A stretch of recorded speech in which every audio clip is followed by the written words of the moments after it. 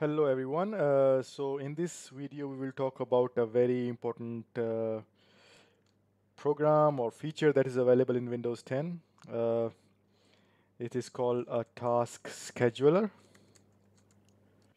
Actually, earlier versions of the Windows already also have task schedulers, but we have a little bit better in Windows 10. So let's talk about task scheduler. Why we need a task scheduler? So as the name suggests, the task scheduler is used by the user to schedule tasks.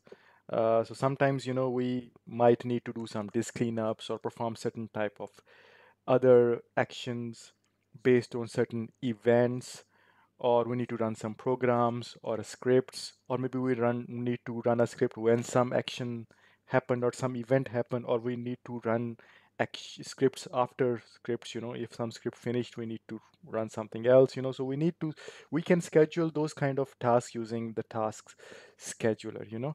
um, and actually, there are two main kind of tasks that you can schedule using a task scheduler. One is a basic task, and the other is an advanced task.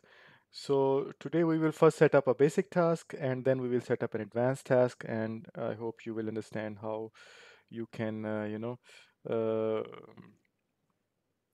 set up tasks in the task scheduler. So some more things about the task scheduler here, about this UI here. You see from this right actions menu, you can, create task, create basic task, import a task or something. And on this middle interface, you have an overview of a task scheduler. You can see which says you can use task scheduler to create and manage common tasks that your computer will carry out automatically at the times you specify.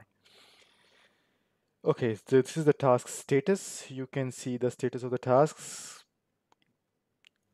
during the last hours, during 24 hours, and 30 days, the status of the tasks. And then you have a list of, if you go down, you have a list of active tasks here.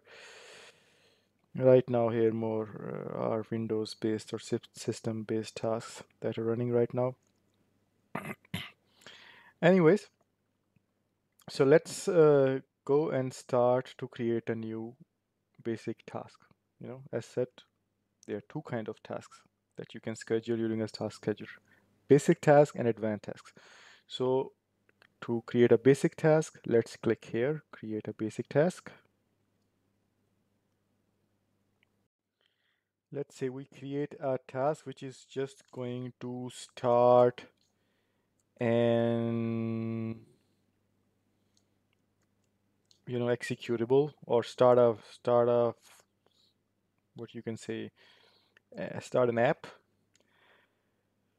You can write some description. This task will start a certain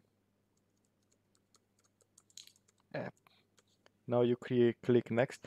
So the next step is trigger. So trigger is, what it's just kind of you can say, um, an event or a time you can set, where time is also an event, at a certain time or at a certain restart of the start of the computer, or when you log on. So this trigger is some kind of an event which will trigger this task, which will start this task that you're going to set right now. So let's say I say that when the computer starts, or when I log on, I can do this, you know, this task. Now the next is action. So what action this task needs to perform? So when under the event I log on, this there's this task will start a certain program, or it will display a message, or it will send an email. Let's say we start a program. We click next. Now, where is the program script? So, which program we want to start? Just browse. Let's say we want to start some WordPad or some Notepad to open. So we went under Windows. Let's search for this executable notepad.exe. So we search for the notepad.exe and we open it and we click open and let's see. So this is the program or script. It's an executable program, notepad, which will start as soon as I log on. And then I will click next. And you see this is a complete picture of this task, like the name of the task is start an app. This task will start a certain app, and at log on, whenever I am going to log on the desktop, this is going to be the event. This task, this action will take place. So under this trigger, log on trigger, this action will take place. So these are the two, keywords that I explained you: trigger and action.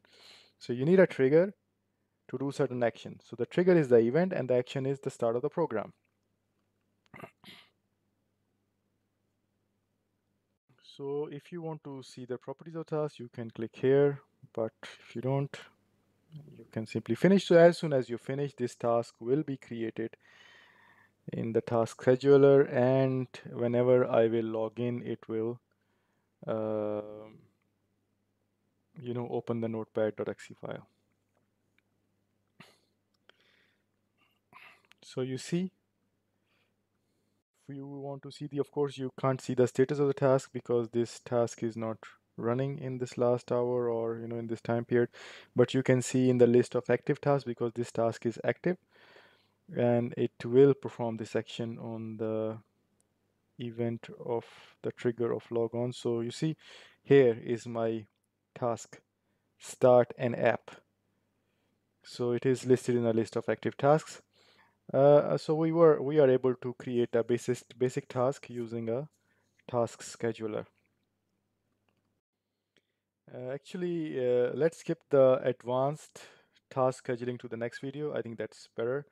I will make another video for the next part of this video as the advanced scheduling and advanced tasks using task scheduler. That'll be better. I hope this video is simple and easy to understand for you. Stay tuned.